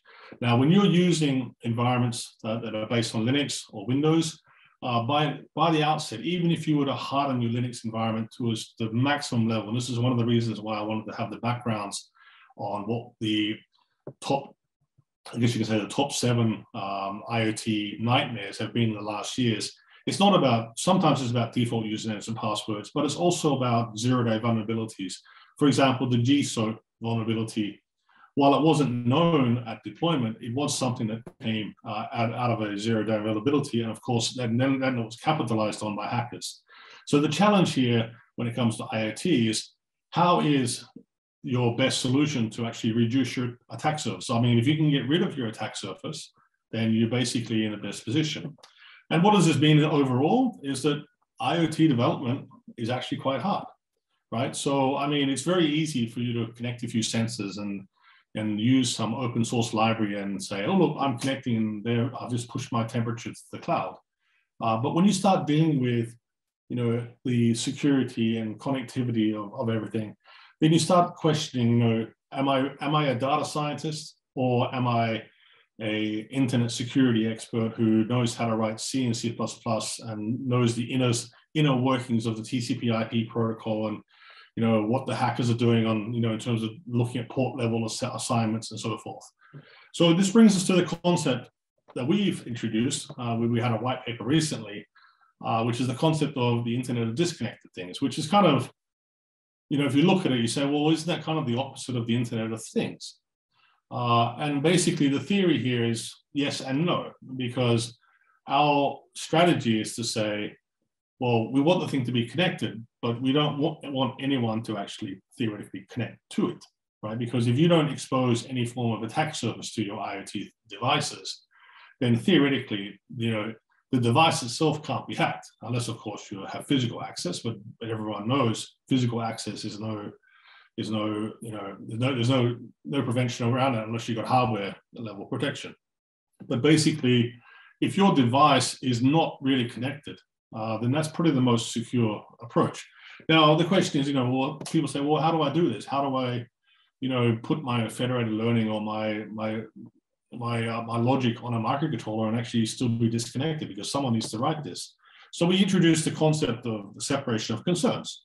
So what we want to basically do is to say, you know, let's move the fun stuff, which I would say is, you know, doing your TinyML and everything else into one little packet and completely separate it from the communications and security. But then if you want to use that communication security, you have to use some form of bridge. So you basically can say here that the yellow shaded area would be the networking, the blue would be the bridge, and the purple would be the fun stuff, right, which would actually be your thing. So looking at that in theory, you know, you got your thing with your sensors and actuators, and you can do whatever you want there, right? And then secondarily, you have your network environment, and then you have your bridge. Now, the great thing with this is that bridge not only provides you some form of virtual network, but it also gives the ability for that microcontroller, which is responsible for networking, to actually completely reprogram the microcontroller, which is focusing on the thing. And the benefit of this is you get isolation and security, right? So the great thing here is that, you know, you can do whatever you want. You could actually write the most insecure thing. And as long as you use this distribution environment where you have the separation of concerns, the attacker from the outside can only focus their effort on the network device. But since that device isn't running a device or isn't running an operating system that's exposing ports or providing services that are connectable, and since it's a client-driven, you know, the device needs to communicate to the cloud to establish connections, there's no way in for a hacker to compromise that device. Of course, they can compromise. They could simulate packets and masquerade as a device, but this is talking about device side and edge level security. So the benefits of this are, you know, what does it really come down to? And it comes down to the fact that, you know, you don't have to be a security expert or a resource constrained developer. So, you know, you look at a lot of IoT jobs, they talk about, you know, you need to do security, you need to know C and C++. So what this paradigm or this concept gives you is actually freedom of choice, because you run your thing isolated on your own, right? You're in your own little microcontroller, right? You do your little business. And when you want to send and receive data, you just send a message over the VPN tunnel. You can have the freedom to choose whatever microcontroller you want. You're not saying, oh, you need to use ARM, because if you use ARM, you need to use Pelion, or being tied down a certain way. There are many microcontrollers out there that are well adapted for doing different purposes, right? So you should choose the appropriate microcontroller for the task at hand. You got the freedom to use whatever operating system you want, freedom to use whatever programming language. People will say, oh, be using a scripting language. That's not secure. When you're isolated, you can do whatever you want. Use your own runtime environment, more importantly, your own libraries and frameworks. Now, I could go on and on about this, but I think, this may sound very theoretical to you, but actually we have a use case. I know you guys probably not the last 2 years, but I'm sure you've been traveling by air and you visited an airport at some point. What we've actually done, we've got a project with SAS, which is Scandinavian Airlines in Stockholm, Arlanda, and we've built them an industrial IoT solution. And as you can see in that photograph, we've got one little microcontroller, which is in the left hand of the presenter there, which is the MKR GSM. That is a microcontroller that's focused on communication to the internet. And on the other side, we've got a dedicated industrialized IoT board that has relays, sensors, and additional microcontrollers that can read things, do logic locally, geofencing, etc.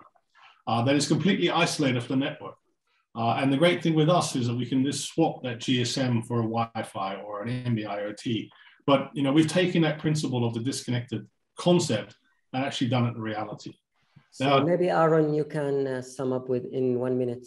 That is basically it, right? So basically, that was I just wanted to show you the concept, and the principle of this is, while it's not related to a lot of the theory you guys are working on, it's just important to understand that security is not about just communication, right? Communication, these days, most of the modems that are out there can reliably do a HTTPS connection. It wasn't the same 15 years ago, 10 years ago, but it does come down to the question, how do you do device enrollment? How do you do trust? How do you do firmware updates over the air? And more importantly, how do you protect, what is your solution from hackers, right? So, this is to us, we saw it as a revolutionary idea that basically says, stop your IoT devices being servers. And that's basically the bottom line. So I'm happy to answer any questions if there are any. Yes, actually we do. Thank you very much for this interesting topic. That it addresses exactly the point of your presentation about the trustability and the secure of this Internet of Things, or Internet of Disconnected things. In fact, Ahmed have a question, but before that, since a lot of new paradigms like virtual sensor layers, besides end-to-end encryption, maybe also adding a blockchain layer to secure the communication, especially with the full decentralized edge intelligence devices. So my question would be regarding the counter attack. So you explained the attack surface very clearly, you demonstrate some use cases, but what are our tools to enable the edge intelligence? The wave is coming. What is our counter? I think that the only way to really be secure is to stop exposing services.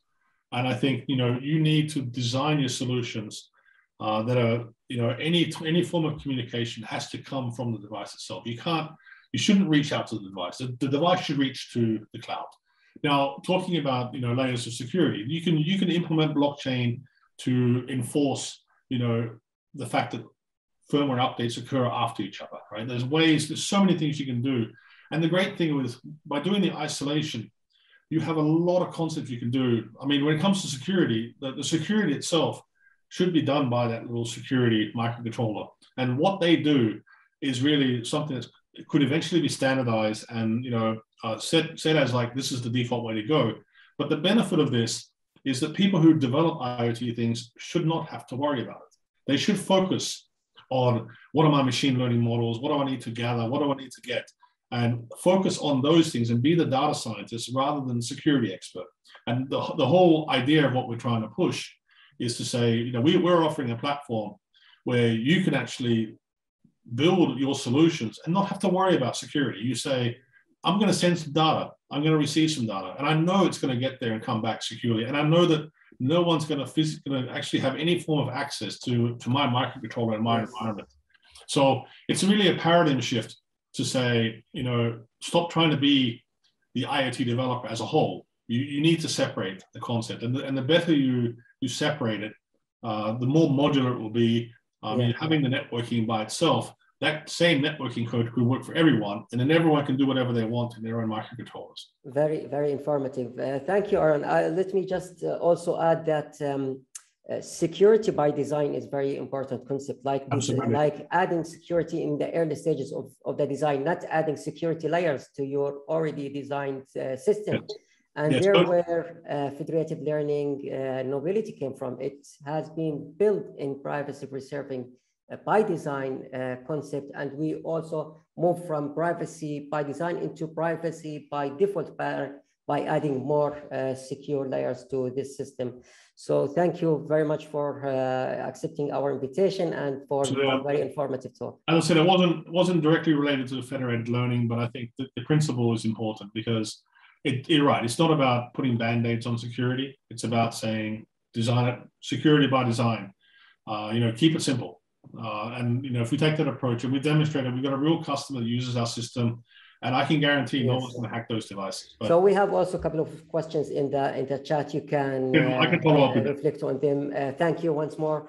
And now, without further ado, we have our last speaker for today. Dr. Issam Mansour is an assistant professor in Department of Computer Science and Software Engineering at Concordia University in Montreal, Canada. So good morning for you. It's early morning there. So Issam is the head of Concordia Data Systems Lab, and his research is focusing on developing cognitive data science platforms for federated and big data sets. Yes, we can see your slides and we can hear you clearly. So floor and mic with you. Thank you. You can start. Hi everyone. Can you hear me? Yes. Yeah, perfect. So first of all, I would like to thank you very much for the invitation. I'm really happy to be here today. I actually going to speak about some of the work we are doing in our lab, focusing on data discovery platform empowered by knowledge graph. Actually, before I start, I would like to give a brief about what we are doing. We are actually trying to build. There is right now in data science platforms, there is a gap for better improvement. Where we have this data science platform is focusing more on some aspects, which is the main bulk of how to do data science pipelines. We find the challenges related to different aspects, some of them related to data preparation. So this is actually very time consuming. And when we say that, the difference here, when you deal with machine learning pipeline, most of this machine learning pipelines is starting with very well-defined data sets. You find in Kaggle a lot of ready annotated data sets that you can start with directly for your practicing or writing a machine learning pipeline. But when it comes for data science, it is not the case. And the thing that it is not the case, not because we are running out of data, but actually it is not the case because we are facing a huge amount of data. So right now, the problem is not about finding data, about finding enough data, but finding the relevant data. This is just an example of available data portals. Today, you can access these portals for free, and it has very variable information related to different topics. But the thing that how can we find relevant data to a task under investigation? These data portals, they provide very limited tools to search these data sets. Usually you can search metadata provided related to the available data sets, and sometimes you can also filter using a kind of some format. But when it comes to data enrichment, if you are working in a data science pipeline, and you have to enrich your data set, it is not only about searching metadata of data sets. Maybe I have ended within my data science pipeline with a certain data frame, and this data frame doesn't have enough, cases. This is why maybe the model is failing in categorizing certain,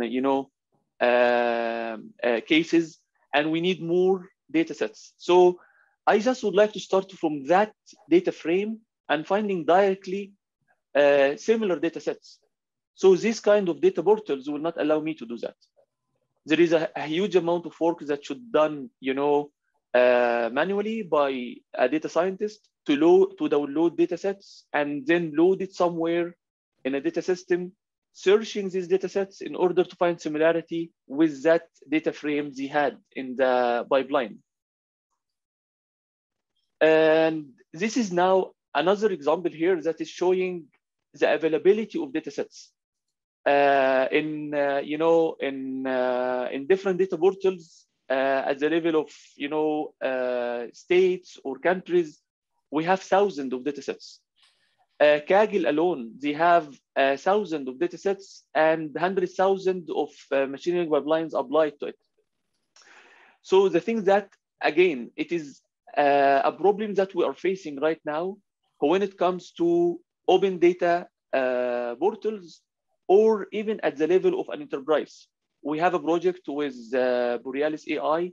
This is a data science lab working for one of the largest banks in Canada. They have, different branches over Canada with 20 terabytes of data. And the thing that their data science is really consuming too much time looking for data. So our idea actually is to utilize knowledge graph ontologies in order to create a global schema for what we call it a data lake. So we can actually have that knowledge graph as a global schema you can search to find relevant data sets. How this is different from existing research, there is some work actually when it comes to data lake about organizing metadata. Like I'm now speaking from the most left. This is two systems like organizations. This one system was published in Sigmund 2020 and Amundsen. But the thing that these systems assuming one single thing, which is that users will provide metadata about their data sets. And this is a very time-consuming process to assume with huge amount of data I was showing you now. This is based on real figures.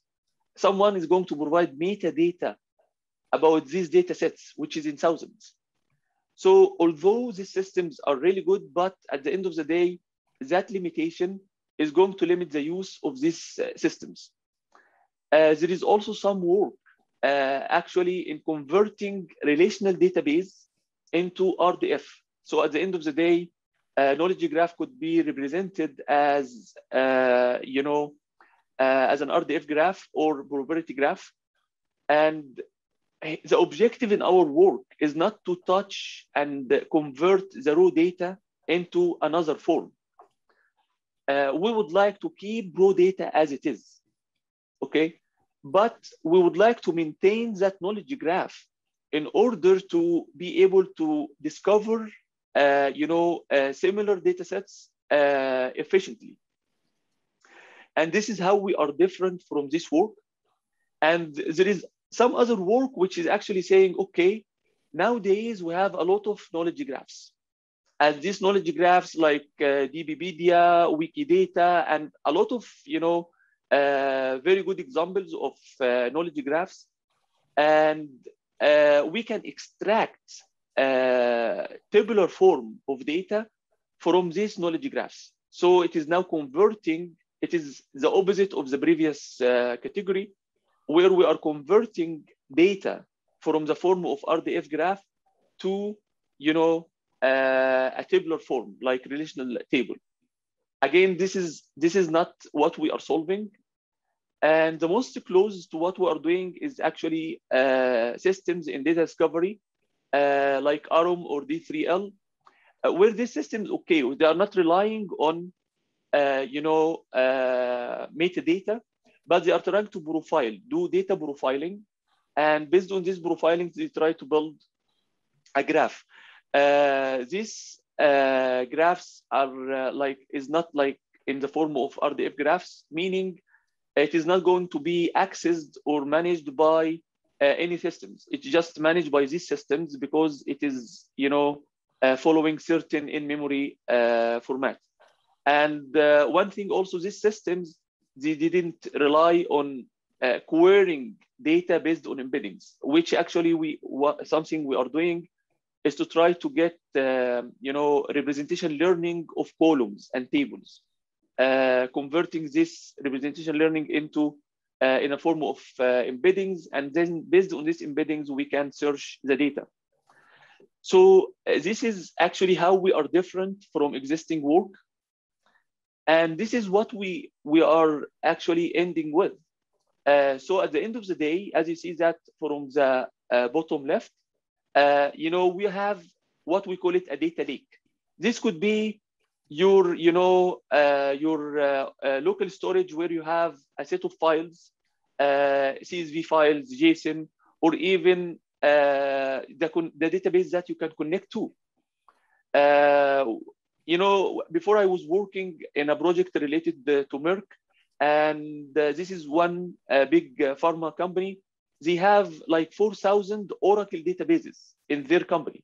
And it is very time consuming for data scientists there in order to do data preparation, because the things that we don't know what relevant data were related to the task I'm investigating. So we are inventing, or developing a knowledge graph and embeddings for this data available in the data lake. Through data profiling, and based on this profiling, then we can do the graph builder. And again, this data is growing. Yeah. Most of data portals and most of organization enterprises, usually this set of data is growing. So we are assuming incremental, construction of the graph.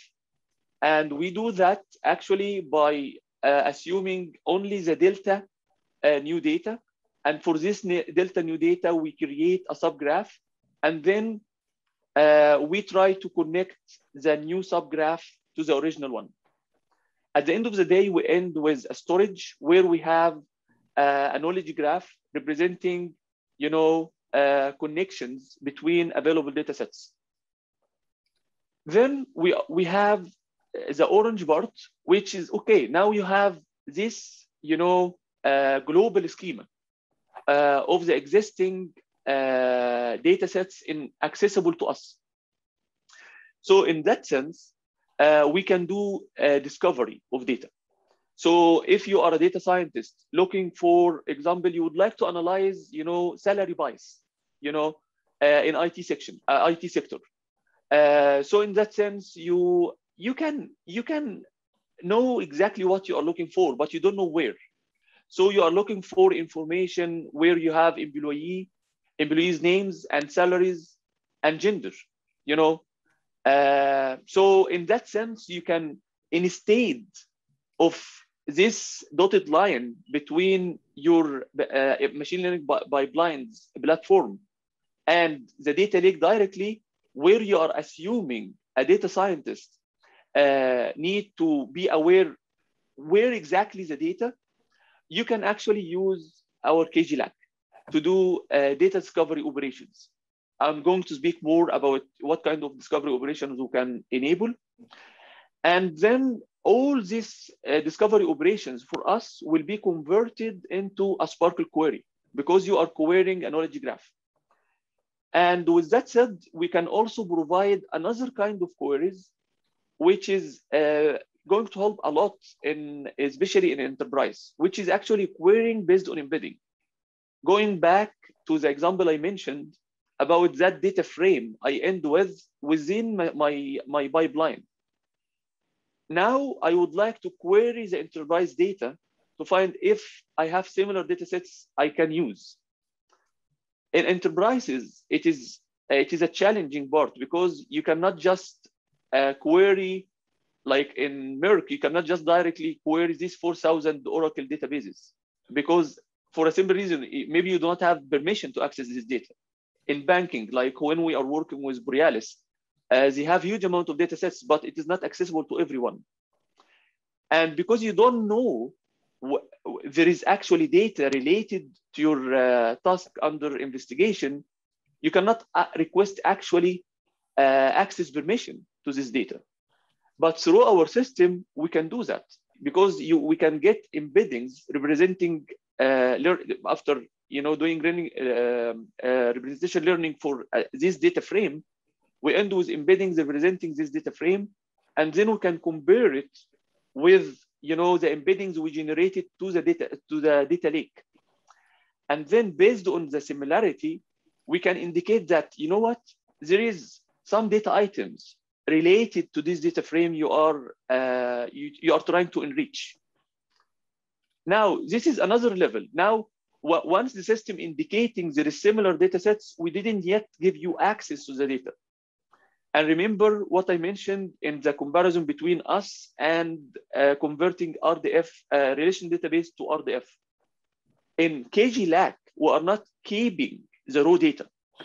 We are only keeping this global schema, which is the knowledge graph connecting data sets, and the embeddings, which is actually representation learning of the raw data itself. So once you do that, we can actually have here this kind of access control, So in order to access, you would like to fetch the raw data belongs to a certain column or belongs to a certain table. Now you go through the access control in order now not to access the raw data from KGLAC, but from the data lake itself. And this is an overview of that system. This is, for example, the schema that you can imagine will be created after profiling, data sets. So we will end with in our knowledge graph, you have different type of nodes. As indicated here, we have nodes representing data sets, where a data set is just a bunch or a set of files. And then these files, at the end of the day, here we are dealing with, files for us could be, CSV files or JSON documents, but we refer to these files as a category of tables. And then within these tables, we also have another level, which is columns.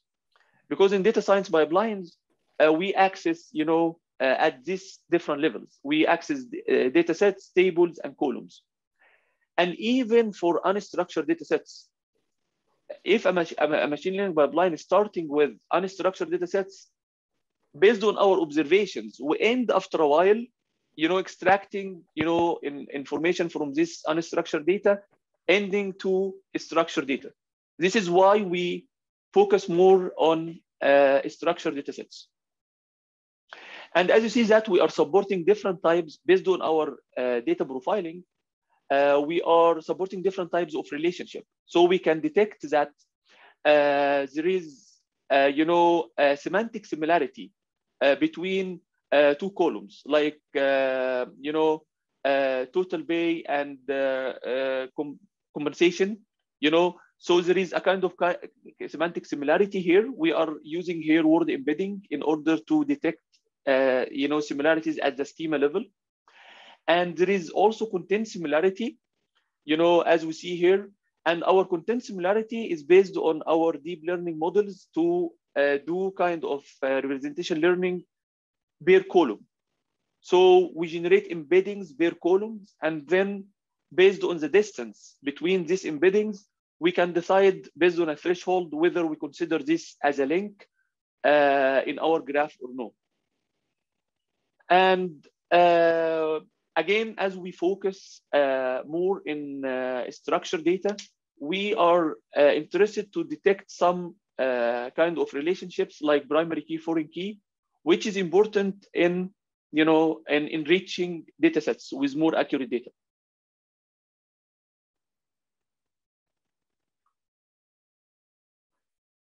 So in terms of discovery operations, the good thing here, we are providing a predefined set of discovery operations, like finding, or querying data sets in terms of table names.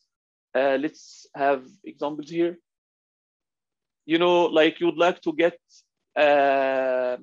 all tables with a certain keyword, and you would like to get columns with a certain, column name. And here also we can search using, semantic similarity, or searching, the recovered relationships actually in your graph.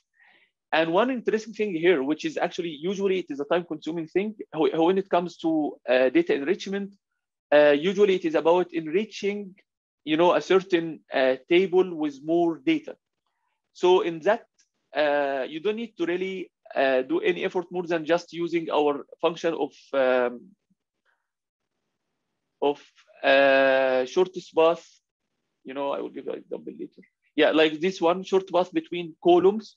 So if you would like to join between two tables, actually you can use a short path. So you'd like with a very minimal number of hubs, you can join and enrich your data. One thing also we provide in our system, this is at the end of the day is an RDF graph, which is representing the schema of data available in your data lake. So if one of these if one of these is not supported, one of the queries you have in mind is not supported, you can write directly a Sparkle query. So this is now how it works. One of the things we are providing, actually a KGLAC library. You can actually use it with your Jupyter notebook or with your machine learning platform in order to communicate with our system. So you actually establish the connection with the system, and then as you see here, you will find a KGLAC operator. So here, for example, I'm searching table with name employee_info.csv.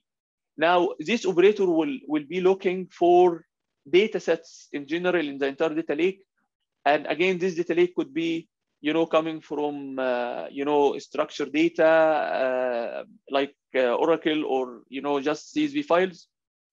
In that sense, you would like only to look for these. And sorry.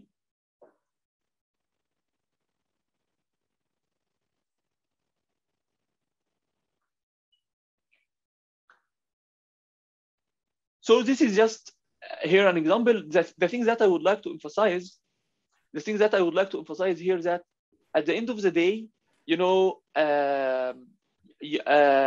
are getting from the system back a data frame. So you can filter the data frame the way you like. And this is how it works. As I mentioned before, we are supporting two different types of embeddings. This embedding could be at the schema level, and it could be, this is based on word embedding. And it could be at the content level. And for that, we are using our own deep learning techniques to generate the embeddings. And we have now, out of that, we have a lot of challenges. Challenges of integrity constraints as inference rules. Again, this integrity constraints has been studied very well in relational database. But now, can we enable this integrity constraints on top of our graph? Meaning you end with a graph that is over time, detecting more and more relationships automatically. This is something we can enable on top. We are investigating to enable it on top of our KGLAC graph, and also the maintenance of this graph should be like synchronization, because this graph is not with the static data. This data is changing, and we need to have an incremental way of creating this graph. And data exploration on top of the graph. And here now it comes to be more interesting, For example, in our work with Borealis AI, this data science lab, they do not have one single branch. I mean, this graph of KGLAC is going to be maintained as a geo-distributed graph. So in that sense, it is very interesting, as we see here in this working with this graph in a federated settings. You know, this is actually like going to face some of the challenges for federated learning, but at the level of this, you know, geo-distributed graphs. For example, that when we have the embeddings and comparing them locally, now we need to think about features that is going to be maintained in the local graph, and how we can end with a global features that could be used at the federated settings.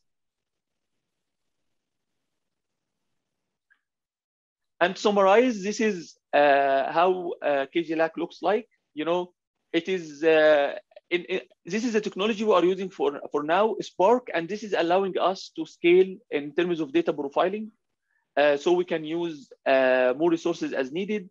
For now we are storing our embeddings in Elasticsearch, and the graph we are using Virtuoso to store the graph. And on one thing, most of the, you know, automatic learning we are enabling on top of our graph is relying on graph neural network, and this is showing very good, you know, results so far. Reusability, it is a very simple, you know, interface between the system and existing machine learning platforms, which is you use our library. At the end of the day, you query and you get a data frame back. So with the data frame, you can do whatever you want in the rest of the pipeline. This is one way we were focusing on, and the other way also is providing, you know, going back to that category, where this category relying on metadata, like Amundsen. Amundsen is a well-known tool used with, you know, data science platforms like Databricks, but they do not have any way to maintain metadata. Now we are integrating our system with Amundsen to automate the generation of metadata. So all the information we can create regarding the schema and how they are connected could be maintained automatically, so we don't need a user to fill this information. Thank you. Thank you sincerely, Dr. Issam. Actually, we are almost in time for this. Maybe we have enough time for one final question on this. Like, I had many questions before on using GNN graph neural networks, especially in federated learning, on clustering, and in, you know, in grouping of the edge client. But I will focus maybe on the chat, in the questions in the chat. I have two questions from Muhammad Ragab and from Ahmed. So Muhammad says, how do you assess in terms of metric the relevance of a data science in, let's say, a data lake? Muhammad, can you speak up and say your question, if you can? Hello, Sam. Yeah, hi. Hi. Actually, my question was like, how do you assess in terms of metrics the relevance of a data set in the data lake? I mean, so, how do you, please? So your question is about how to decide these two data items are similar or not? No. If I have like two data sets in the data lake, which one I assess like this is more relevant to my like integration, for example, or enriching my data set in my hand? Yeah, at the end of the day, we have like two metrics here. One is relying on exact matching with the keywords you have in your data set. This is what we call it a schema matching. And we do the schema matching using exact matching or semantic similarity. You know, by getting the embeddings, the word embeddings for example, the column name here, and the word embedding for the column name in the other one. And then we decide the similarity, or based on the content similarity. And this content similarity based on the embedding we are generating to the actual content. So one last question, maybe Sam, is how do you see the future of graph neural networks in the general distributed machine learning realm? Sorry, may you please read again? Yes, I was wondering about the future of graph neural networks in the distributed machine learning. To be honest, I think this is going to have a lot of work in terms of distributed system development, because when we think about it, you know, graph neural network relying heavily on creating in calculating embeddings per node, and then, you know, in different cycles we keep, you know, sharing our embeddings with connected nodes and aggregate. If we do that in a geo-distributed fashion, as I referred to, when, for example, the example we are working with different branches of Borealis, this is very, very time consuming. This is why I think we need, I was really brief about it, but we need these two levels, like maybe doing graph neural network based on local, you know, distribution of embeddings, and then a global one, which is going to be like of more or less weight in order to exchange embeddings. Thank you very much, Sam. Indeed, it was very informative. Can I have one question? I think that we are, okay, you make it quick. Okay, you have mentioned there some that you have like an interface for the Sparkle queries. Do you have also a non-Sparkle interface for the people who are not familiar with Sparkle? For this is a good one. For now, we are only supporting through our library. Easier to use APIs that we predefined, or you write a Sparkle query. Okay. But this is a very good catch, because I would think this is still under investigation. How can we convert SQL to Sparkle? Sparkle, okay. You know, yeah. Now, there is some work in the opposite direction, like yes. Converting Sparkle into SQL. But no, this is interesting. So we can allow data scientists who's familiar with SQL to just write SQL, and then we convert it into Sparkle to query our knowledge graph. Yes, that would be perfect. I think, Mohammed, that we can also help in that, since we already translate the Sparkle into Spark SQL queries. Oh, this is interesting. So I should, you know, we should maybe discuss about that maybe offline. Sure, thank you. Big, massive, sincere thank for your time and for all our brilliant speakers today. Professor Peter from KSET, Kingdom of Saudi Arabia, Andreas from Uppsala University and Scale Out Company, Arnon from Riot Secure, Sweden, and our last speaker, Sam from Concordia at Canada. Thank all of you for accepting our invitation and for your timely topics that you have discussed today. Just a reminder, thank you, Andreas. A reminder that the recordings will be uploaded soon to the website. Also, this will be the final and last seminar this year, 2021. Our next edition will be in February 2022, as I understand from our IT department. I also would like to extend our thanks to them. They were working behind the logistics of the success of this webinar. So for all of you, thank you. And Mike, with you, Ahmed, if you have any last. Yeah, thank you, Firas. Thank you all for your participation and also for our brilliant speakers, Andreas, Peter, of course, Sam. Was very rich discussion with diverse topics that are all still under the umbrella of Federated Learning. I hope that you have enjoyed the discussions, and yes, the video recording will be shortly on our website and also on YouTube. Thanks also for the team from the University of Tartu, for Annette for organizing and marketing all the event, and also the IT team were doing a great job. Thank you, and yeah, have a nice evening. Goodbye.